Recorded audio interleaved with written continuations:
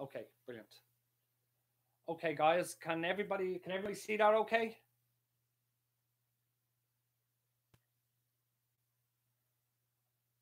Okay. Yeah. Yeah, brilliant. Okay. And can you hear me okay as well? Yeah. So there's I've got two of you that are after joining now on the live stream. I'll just wait a moment. There's three there now. So I'll just say hi. So I can see who's there. Okay, there's four, five. So I'll just say hi, guys.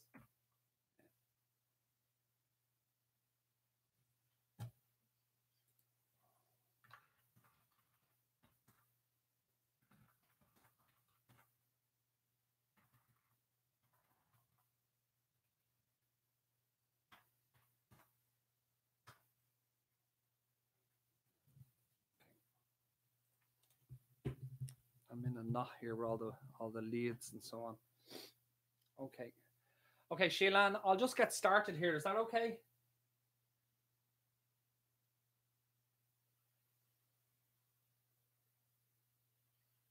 Perfect. Okay, brilliant. Okay, so I'll just conscious, yeah, your question. So I want to make sure that you're definitely there. Okay, right. So let's just keep in mind, yeah, that what we have, in the previous sections, I've sort of harped on about this, yeah, is that we have always got some population. Okay, so there's some population that we're interested in. Okay, and look, it could be anything at all, but more importantly, there's more than likely more than one variable that we're interested in. There's probably many variables that we're interested in, and trying to I suppose, let's say, characterize the relationships between them variables. But let's just concentrate on one single variable, and let's say it's the spending behavior of Irish people over a typical weekend, and that's what we're trying to understand. Well, that particular population, and I always keep going back to this, that population, if we could ask that question to everybody in the population, and we'd have a whole set of values, a whole set of spends, yeah, that people in Ireland have, let's say, spent over particular weekends. But more importantly, we can summarize that particular data set. We can summarize it down into specific values, yeah. So the population itself has an average, yeah, okay. It has an average mu, and it also has a variance sigma squared. And if you want to look at the variance also from a standard deviation perspective, it has a standard deviation. Yeah, there's many statistics, yeah, or there's many parameters, I should say. Yeah, there's many parameters associated with the population, associated uh, with the population. And just to list some off, it could be the mean that we're interested in. It could be the variance that we're interested in. It could be the standard deviation that we're interested in. It could be the skewness of the population that we're interested in. It could be the kurtosis. Just different ways that we can summarize the population. It doesn't have to be them. It could be in regression models. It could be coefficients. It could be coefficients in regression models. It could be correlations between variables. There's many different ways and many statistics or parameters that are associated with populations themselves. Yeah. Okay? But let's just concentrate on one of them, which is trying to understand the mean mu that's associated with a particular population. Okay. So let's just keep that in mind. Every population has a whole set of parameters that describes its distribution. Okay. And at this stage, we're just interested in the measure of center associated with that particular population, the mean value, and the mean is symbolized by the symbol mu. So how the hell are we going to get access to that particular value? Yeah. Now, typically, what we would do is we randomly sample. Yeah. So what we'll do is we'll randomly, okay, we randomly sample from the population, okay, which gives us a smaller data set, okay, and with respect to this smaller data set, that smaller data set has a whole set of statistics this time is associated with it. It has its own measure. Hi, hi, Lakshmi. Sorry, guys. We can't hear you. No, you can't hear me. Okay, sorry. Maybe what I should have done is I should have just gone straight into YouTube. Yeah. Guys, is everybody on YouTube? Okay. Can you, I've got 12 people listed on YouTube there, yeah? Can you just say hi, if that's okay?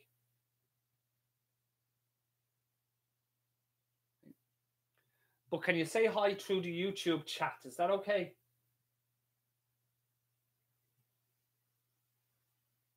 Okay. Okay, brilliant, brilliant, excellent, excellent. Okay. Okay. Okay, that's great. Okay, so I have most of you there now, okay, on the YouTube chat. So you can obviously hear me there. Brilliant. So I'm just going to run through my apologies for not being able to pronounce the names. Abdul Rahman, Sheilan, Valentina, Dara, Karen, Vishal, Stelios, and Pallavi, Killy89. Okay, so there's a fair 14 of you about there now at this stage. So let me just start this again, and then hopefully we can just get up to where we need to be, which is in relation to confidence intervals. And if you've just joined me, what I've been talking about is this, and what I always try to go back to is that we always have some particular population that we're interested in. Okay, so there's some population, and we're interested in understanding the characteristics associated with that population. Technically, what we say is that we're interested in understanding the distribution associated with the population. And there's many ways that we can define the distribution, and there's many parameters that define the distribution. Yeah, if that makes sense. Yeah, it's like a guy that goes out to get a suit, yeah, for a wedding. There's many different parameters that the tailor is going to have to measure so that the suit actually fits the individual. Okay, so a population itself has many parameters associated with it. It has its usual measures of centers, the mean, the median, the mode. It has its measures of dispersion, the variances, the standard deviations, the range. It has measures of skewness and kurtosis. And depending on the many variables we're looking at and the relationships between them, there's different coefficients and there's correlations and so on and so forth. But the point I'm trying to make is this: is let's just concentrate on trying to understand the mean of a particular population. And we could understand it. Okay. So we could.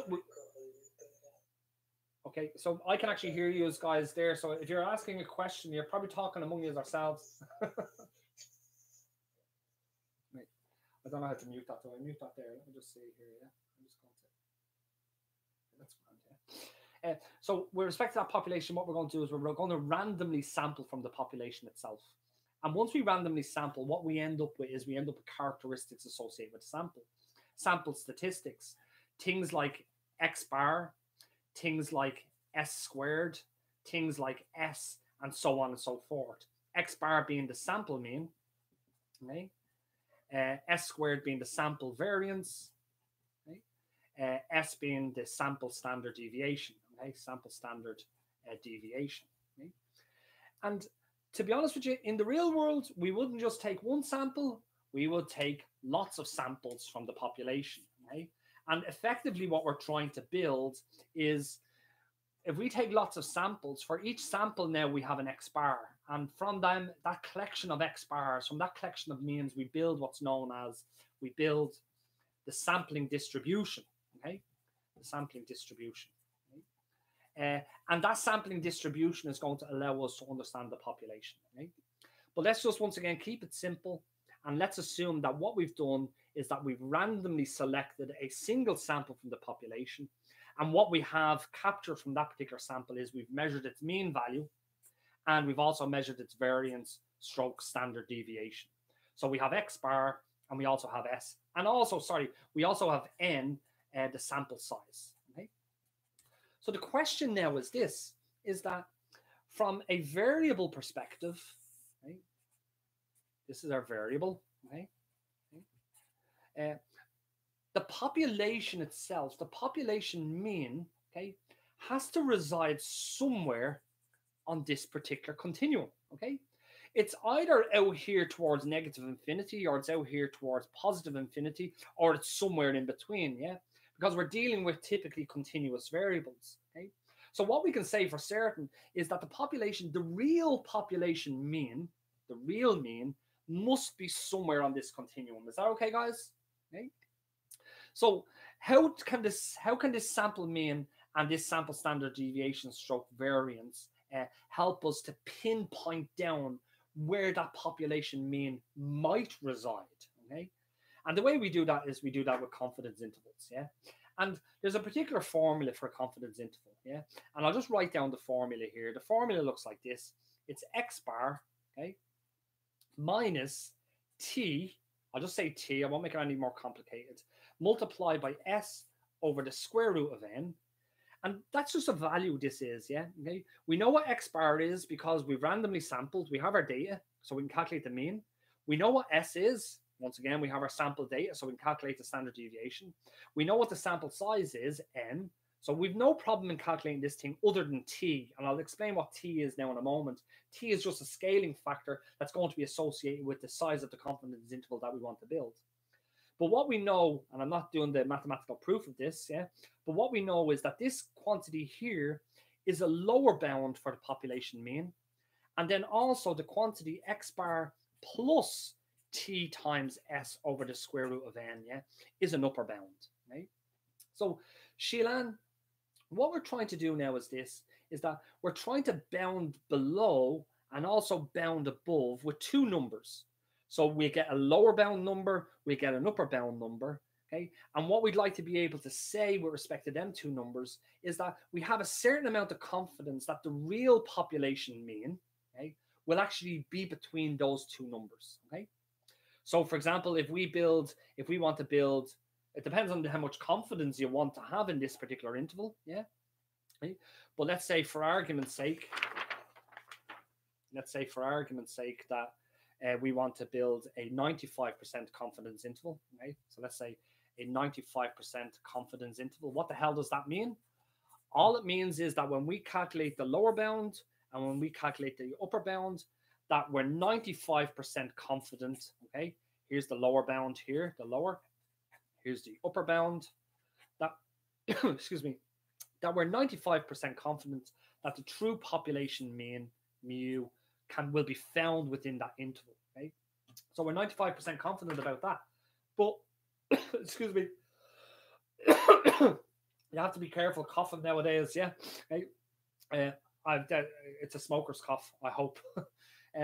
So this 95% confidence interval that's demarcated by a lower and upper bound, what that says to us is that we'll have 95% confidence that the true population mean will be within that particular region, right?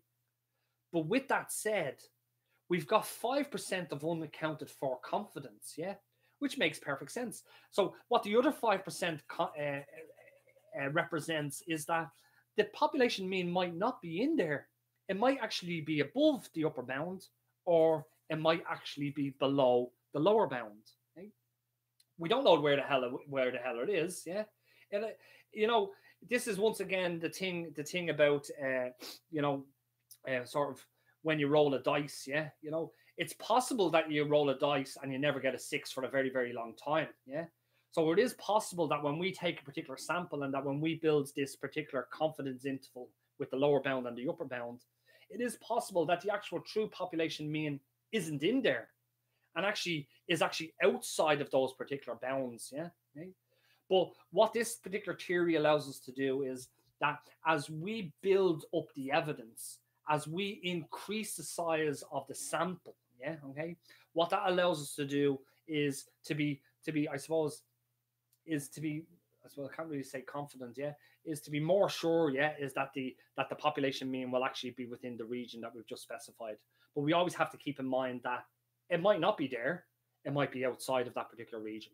But the key thing is that when we build these confidence intervals, we can say with a certain level of confidence with respect to where we believe the population mean would reside. Right? And let me do an example on how to construct these things. Yeah. So let's say for argument's sake, right? So there's a little bit of work involved in this because we have to calculate. Well, let me calculate the mean and the standard deviation as well from fresh. Yeah. Right? So let's say for argument's sake that we are interested in the spending behavior of Irish citizens, yeah, okay, of students, yeah, okay. Let's keep that, okay, and we randomly sample. Uh, let's say, keep it simple. Let's say we randomly sample 5 students, okay, and ask how much do they spend? Ask how much do they typically spend? Okay. And what we got was something like this. So this is how much they typically spend over the weekend. The first person says, let's say, 75 euros. The next person said 62. The next person said 83. The next person said 105. The next person says, let's say, 40, just for argument's sake. Okay. So this is our sample. Okay. That's all we have sight of. And what we need to do is we need to calculate the sample's characteristics. So we need to calculate the sample mean. We need to calculate the sample standard deviation, and we need to calculate the sample size. The size is straightforward. It's simply equal to 5. Okay. The mean is relatively straightforward. It's the sum of those values divided by how many observations there are. So it's 75 plus 62 plus 83 plus 105 plus 40. Okay. And when I divide that, so that's equal to 365. And when I divide that by 5, I get a mean value of 73. Okay. So what we know is that the average spend of this particular sample is 73 euros, and there was 5 observations. So the question now that I have is, we need to calculate what standard deviation is. So let's have a look at the standard deviation. So I'm just going to construct a table here. I'm going to list these values down. These are my X values, my observations: 75, 62, 83, 105, and 40. And what I'm going to do is I'm going to calculate the standard deviation for these. And the standard deviation is the square root of the sum of squares all over the sample size minus 1. Let me maybe write that down here. So it's the square root of the sum of squares, the x minus the x bar squared, all over n minus 1. And that's equal to s, the standard deviation. Right? So that's what we need to calculate. So what I'm going to do is I'm going to calculate here x minus x bar squared for each one of those observations. Then I'm going to sum up this column to give me this summation of the x minus the x bar squared values. Okay? So I'll do this on the calculator. So the mean is 73. So the first observation is 75. 75 minus 73 gives me 2. Okay? The 2 squared gives me 4. Okay? The next one is 62. 62 minus 73 is going to give us 11, and 11 squared is going to give us 121. Then we have 83. 83 minus 73. The previous one was negative, but the square of it is actually going to give us positive. Yeah. Okay. We have 83 minus 73 gives us 10. 10 squared gives us 100.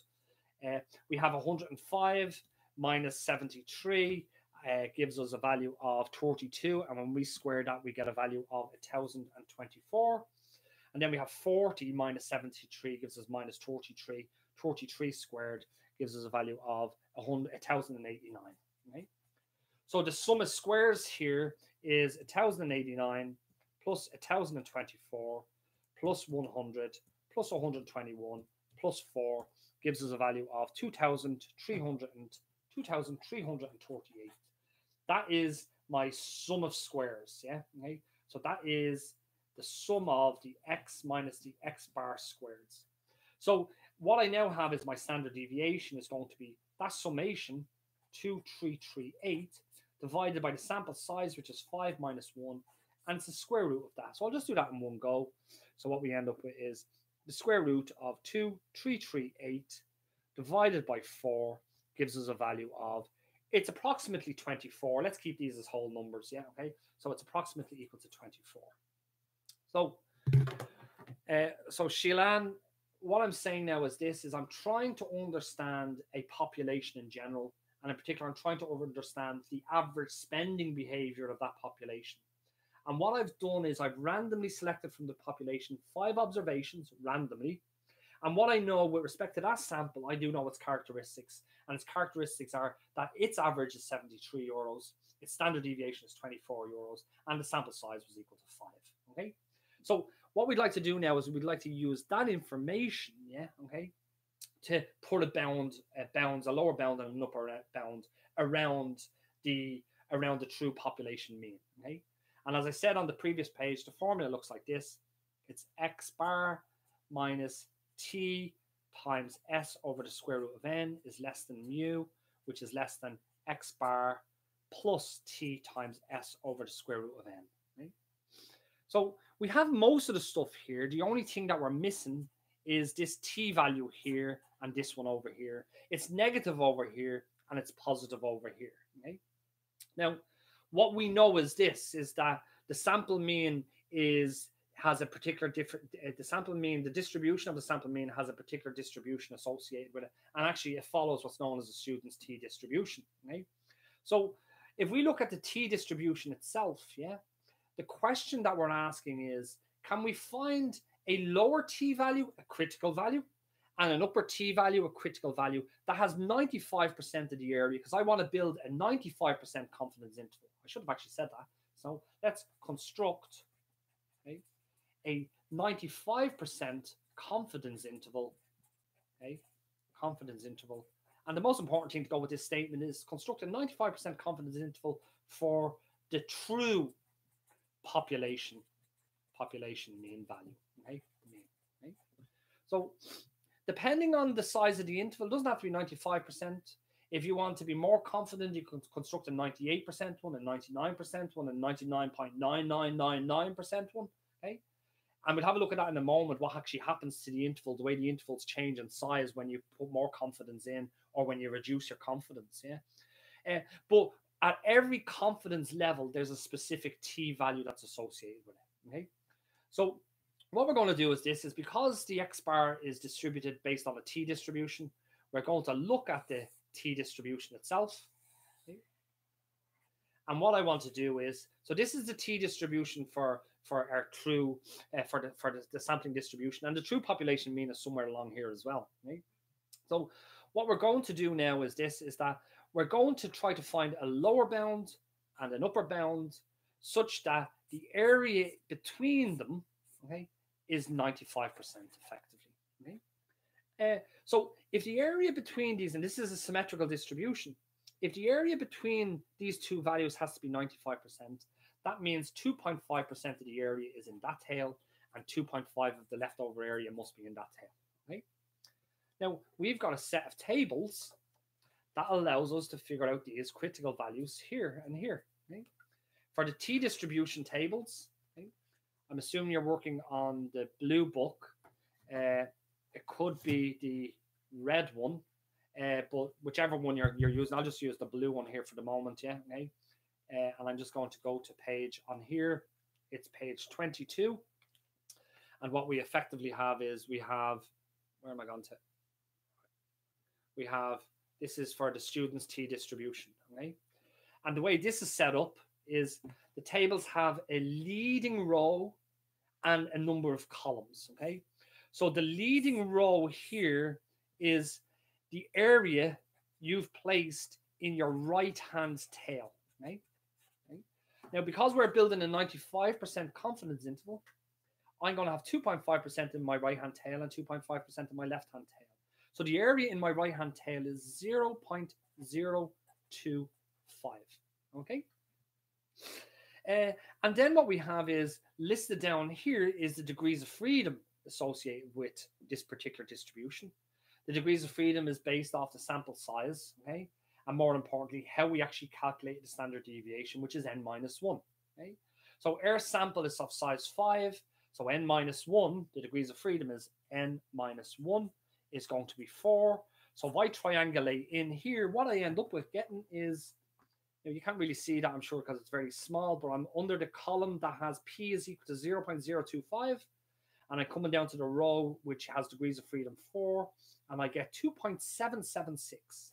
2.776. So effectively what that's saying is this, is that with respect to t values, okay, that the t value of 2.776 and the symmetry minus 2.776, okay, that there's 95% of the area between those two values. Okay. Now, what we're going to do is we're going to use those two values in here. The negative one here Now, we actually just put in the positive value, okay, because the negative sign here is capturing this negative value here, okay? So we put in this value here in here, which becomes minus 2.776, and we put it in here, which becomes plus 2.776. So in this situation here, what we have effectively constructed is something like this. Let me write this down again. So a 95% CI, confidence interval, right, in this scenario.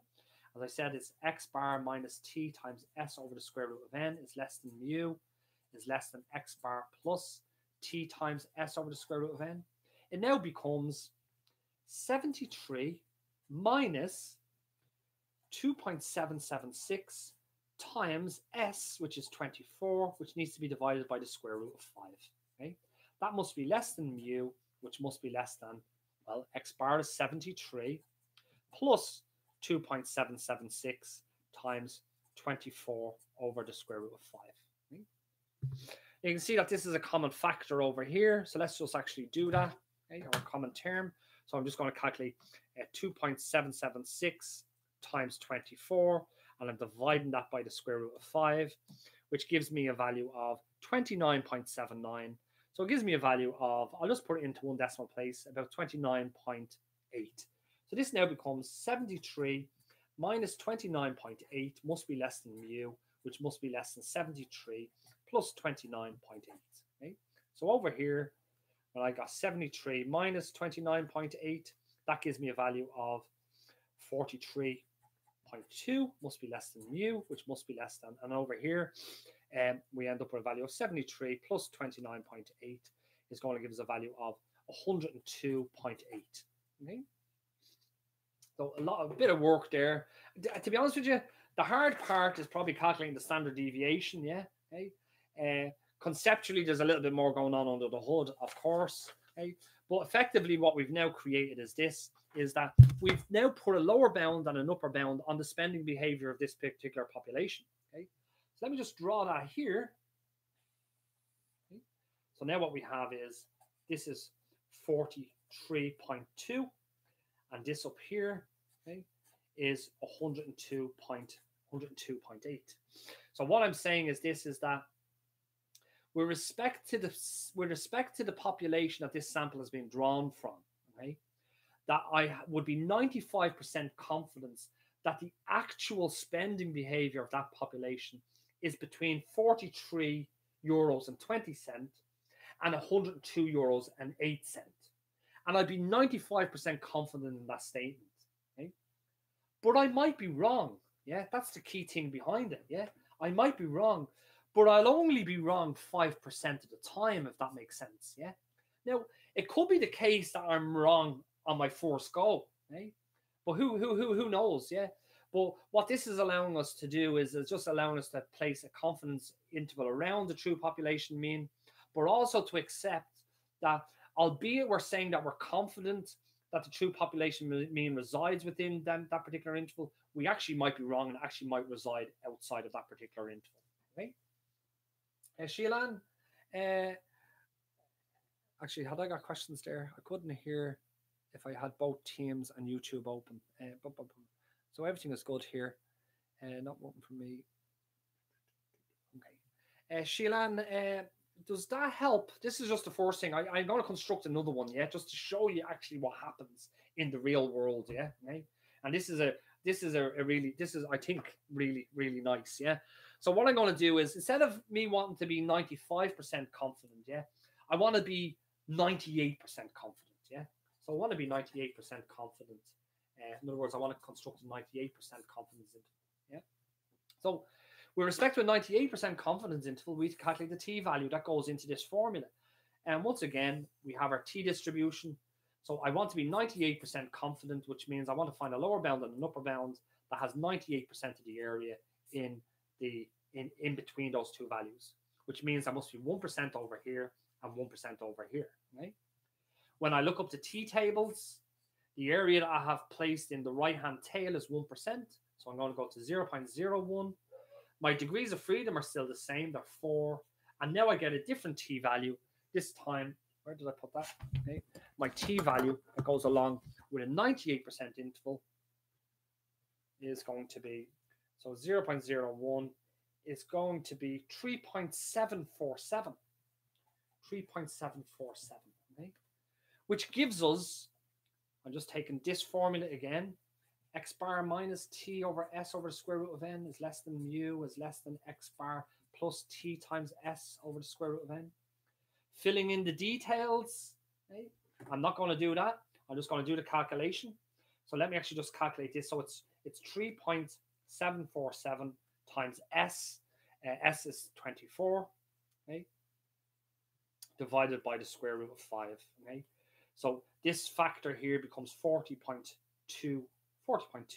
So now we have that the interval will be 73 minus 40.2 must be less than mu, which must be less than 73 plus 40.2. Okay, so I just skipped the plugging in the values and just actually did the calculation. Okay? So now we have it must be 73 minus 40.2 gives us a value of 32.8 is less than mu. And over here then we have 40.2 gives us 110 point. Sorry, am I right there? That gives us 113.2. 113.2.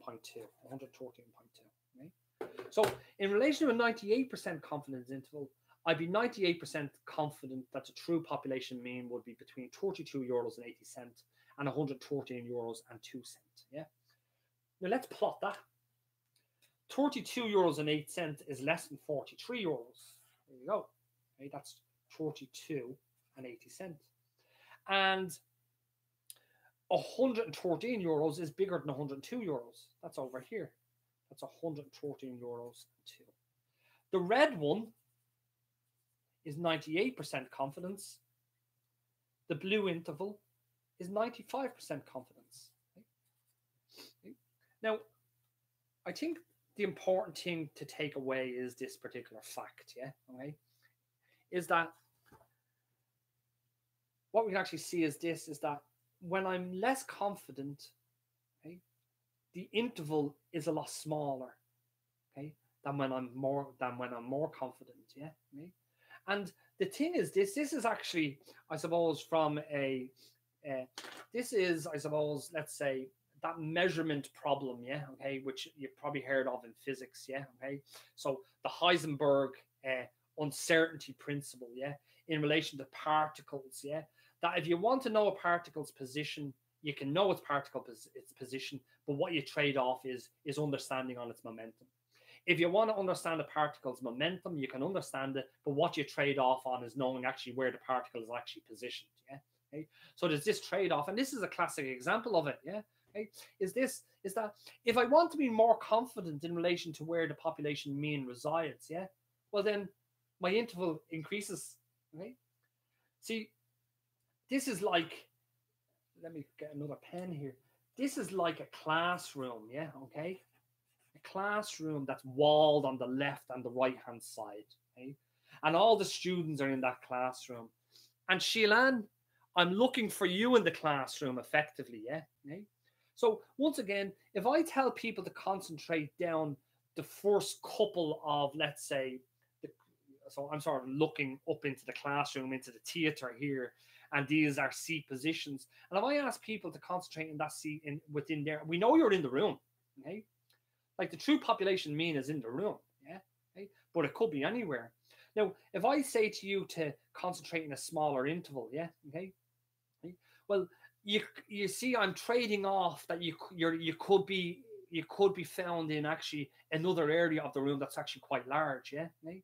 But if I increase the interval, yeah, well, you're more than likely going to be in that part of the interval, yeah. That's why my confidence is increased, yeah. There's less chance of you being in here, a smaller part of the room, if that analogy makes sense, and it probably doesn't, just doing it here on the paper, yeah. When you're in a theater, yeah, it's sort of, you can visualize really what's going on. But the point being this is that if you want to be more confident in relation to the true population mean, you can be more confident in relation to it. But what you I suppose, let's say, what you sacrifice is the location. In other words, my interval is actually after grown in size, yeah. Okay. But because it's grown in size, it's covered more of the place where the population mean could be, and hence I've got more confidence that it could actually be in there. Okay? If that makes sense. Sheilan, have you? Is there any questions?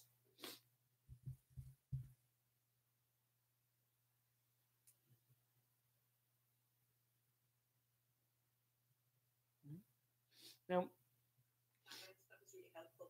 okay. So brilliant. Yeah, I think the important thing is this, and look, Amir, I do totally accept. Yeah, is that I think for the vast majority of this particular class, and like I mean, albeit it's a H.Dip, is that people have been sort of out of class for a very very long time, and they've been out working, and now they're coming back, and they're encountering this stuff. I think the first thing is just to keep in mind is that the formulas, when you look at them, are very, very complicated looking, and they're very scary, yeah. But they just boil down to multiplication, division, subtraction, and a little bit of addition, if that makes sense, yeah. Okay. Conceptually, what's happening here is probably the more key piece, yeah, which is what I'm trying to reflect here in relation to the positioning that all these confidence intervals allow us to do is to put a lower bound and an upper bound on where we believe that the true population mean might reside. It doesn't mean it's in there. It just means it's more than likely going to be found in there, but it could be outside of them particular intervals. Yeah. And that's what all this theory is all about. Now, we don't have to just do confidence intervals for population means.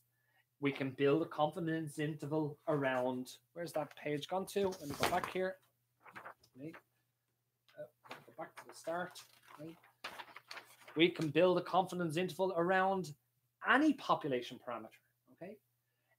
And the formulas just change a little bit. Excuse me. The formulas just change around a little bit. Yeah. The maths associated with how you get to the formulas is probably a little bit more complicated because you have to construct the sampling distribution of the particular parameter that you're looking at, or of the statistic associated with that particular parameter. Yeah. But they're just the formulas. But we can actually do a confidence interval for means. We can do a confidence interval for the population variance or standard deviation. You can do one for skewness or kurtosis and so on and so forth, if that makes sense. Yeah. I'm assuming that the only thing that he's done at this stage is a confidence interval for the population mean. Has he done any other confidence intervals?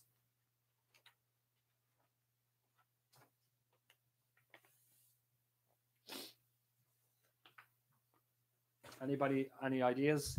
Has he looked at a confidence interval for a population proportion or anything like that at this stage?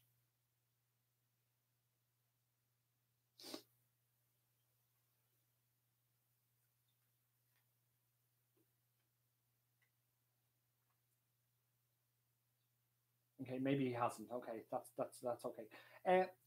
The other thing about this particular interval is that we're using the student's t distribution. Okay, so I mean, things like in relation to the sample size, in relation to the standard deviation, you can see that we're using the sample standard deviation here. When we have the actual population standard deviation, we can use a z distribution to actually calculate these particular bounds. The formula changes. The formula becomes x bar minus z times sigma over the square root of n is less than mu is less than x bar plus z times sigma over the square root of n. Now, the only two things have changed here, yeah? What I'm saying is this, is that even though we have our sample data, we could calculate the sample standard deviation from that particular data, yeah? But the sample standard deviation is only an estimate, albeit it's unbiased. It's still only an estimate of the population standard deviation. So imagine the situation where we actually know the population standard deviation. Well, if you know the population standard deviation, why don't we use that? That's a perfect estimate of itself, if that makes sense, yeah? So what we could do, but once we know the population standard deviation, the distribution changes to the standard normal distribution, yeah? And what we do is that we actually calculate the 95, the 90% intervals, and we actually calculate Z scores that go along with them, yeah? Which just uses the Z tables. But the same thing again is that you're looking for 95% of the area to be between certain values, or 90% depending on the size of the interval that was calculated. Okay. Okay.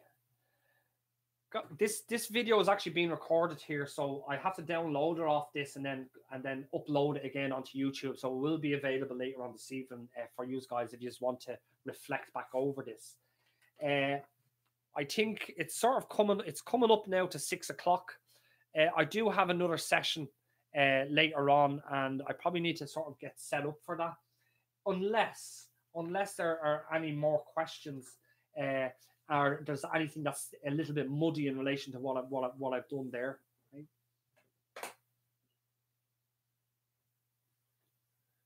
Sorry, there's Karine. Do you mind to explain how to get the T-score again? I understood there are 1% for each side. Okay, so let's have a look at that again.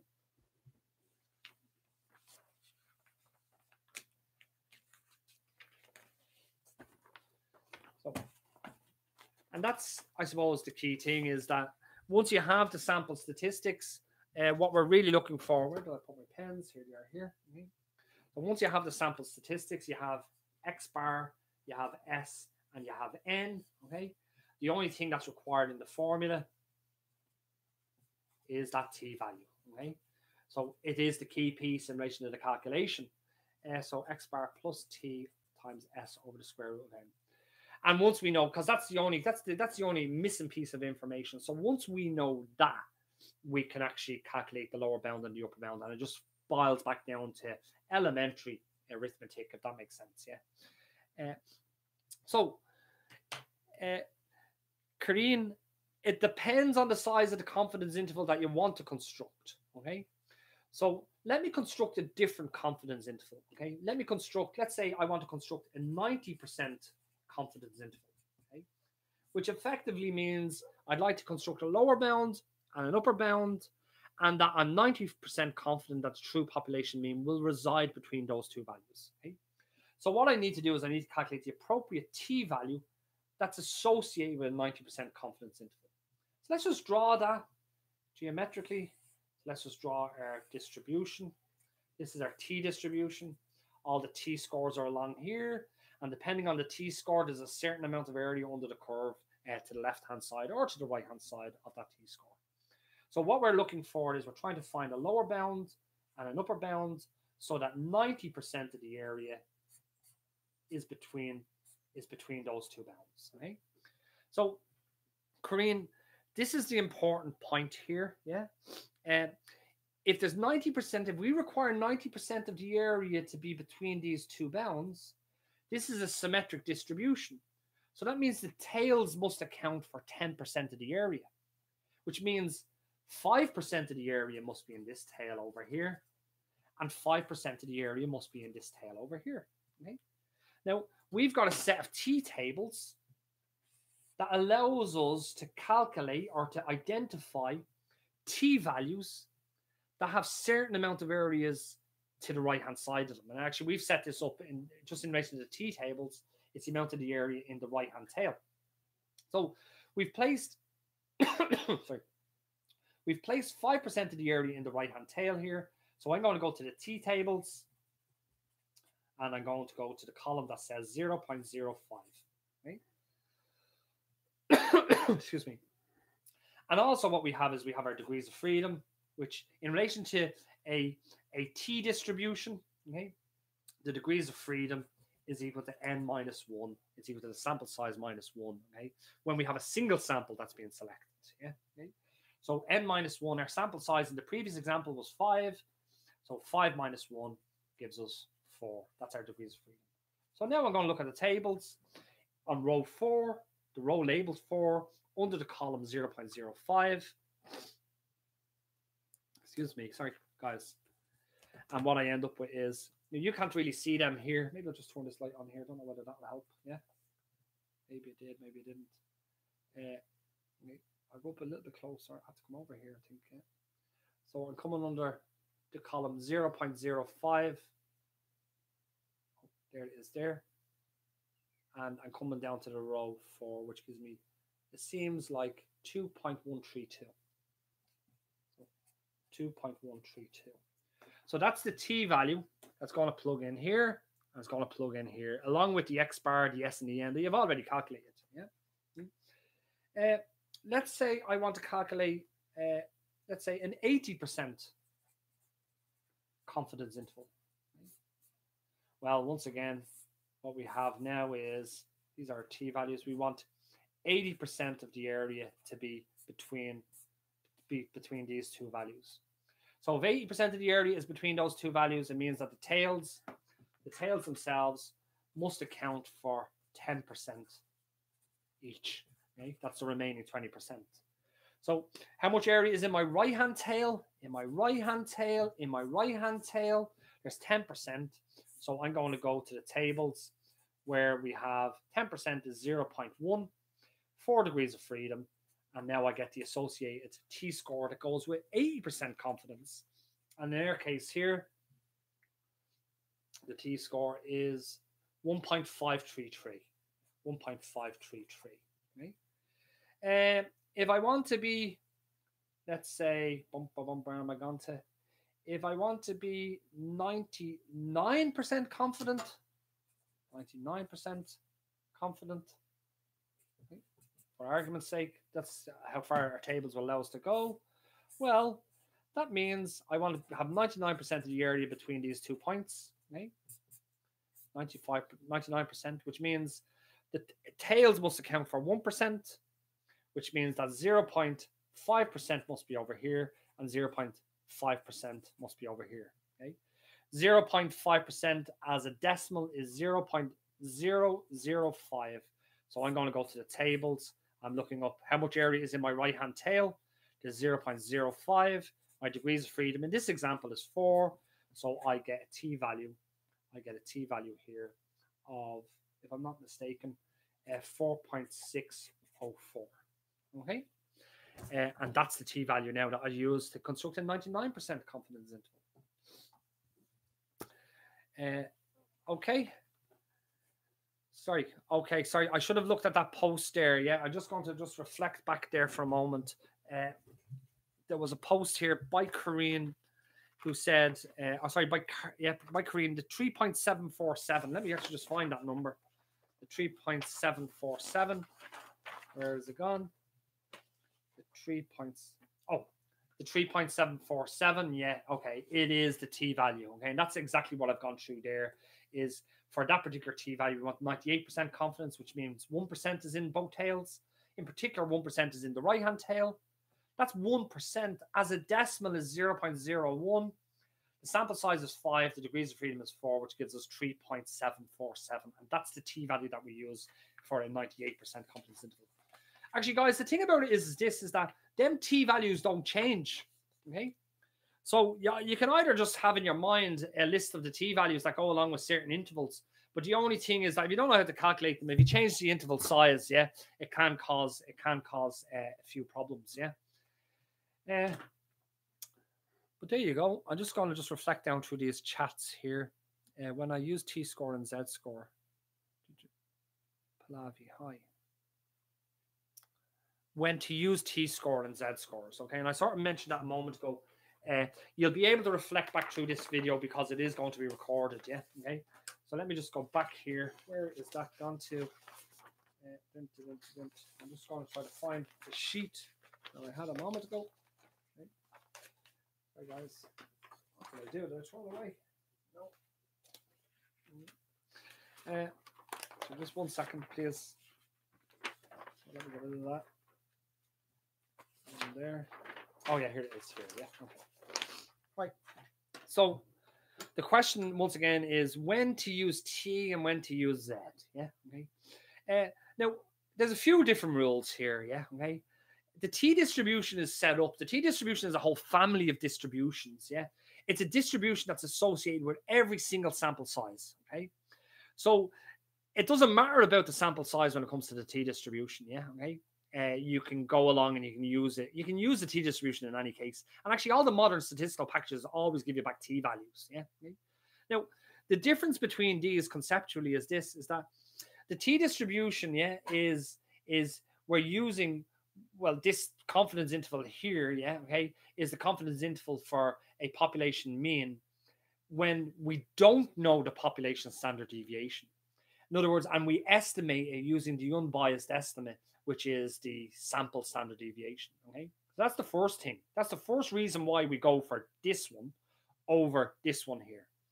When you do know the population standard deviation, okay, so when you do know that, let me just turn that off there. Okay? Oh, can that focus in there? Maybe I'll just try that again. After losing that.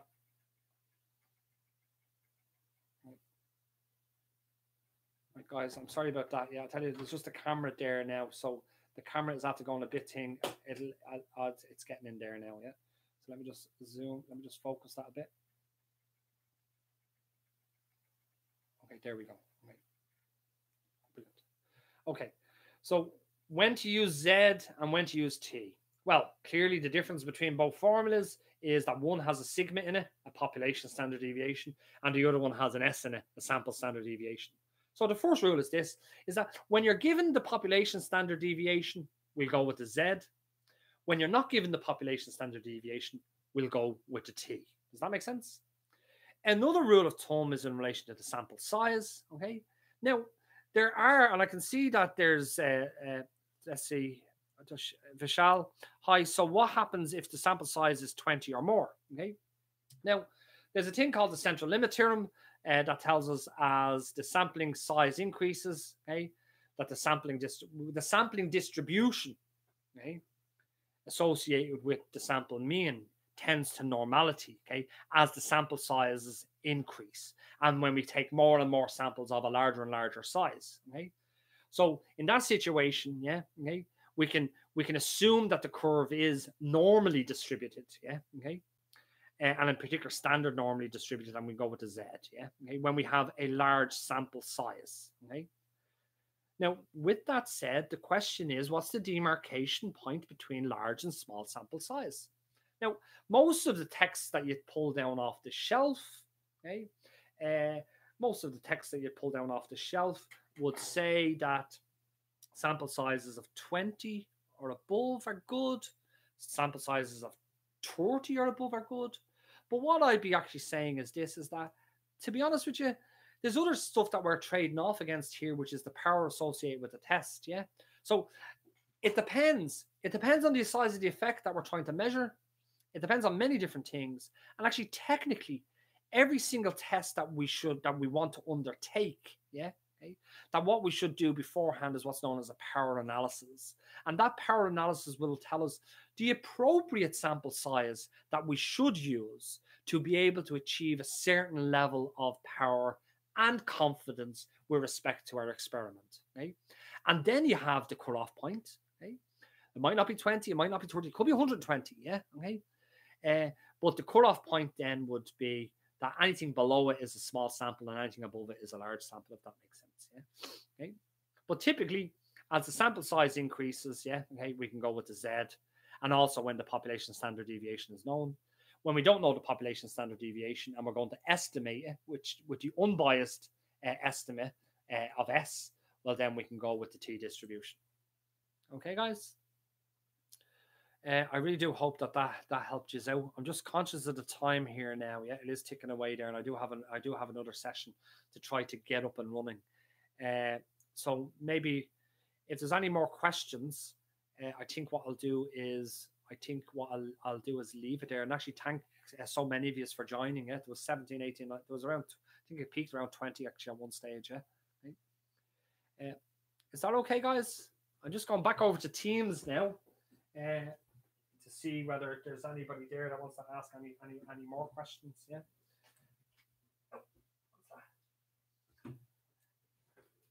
Sheilan, is that okay for you?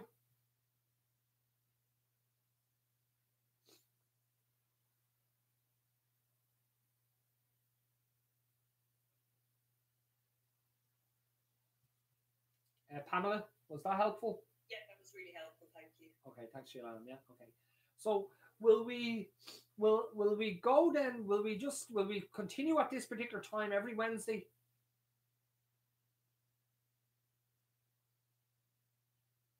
What I'm going to do is I'm going to schedule another session now for next Wednesday. So hopefully tomorrow evening, when you're in class with Vladimir, you will have a better understanding in relation to what the alternative assessment is actually going to look like. And then what I'll do is I'll tailor supports specifically towards that. I am also conscious as well, Valentina, that you did ask the question in relation to probability in general, as in I think it was the addition rule and the multiplication rule, things like that. I think what I'll also do is I'll I'll actually just set up a live stream, a live stream, or I might actually point you in relation to one of my sets of my playlists. Yeah, let me just think about that. So I will have to cover something on probability at some stage as well. Yeah, in relation to the foundational probability concepts. Okay, is that okay, guys? So can I end this now?